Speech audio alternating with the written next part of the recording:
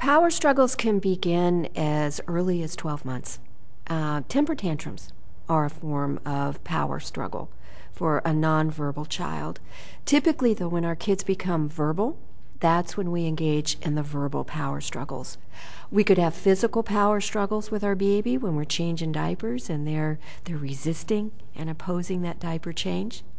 Typically, the verbal power struggles start around 18 months, could be as early as 12 months, and they can go throughout the rest of your life.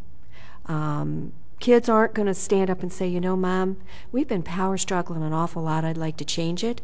So typically it's the mom going, I am really tired of doing this.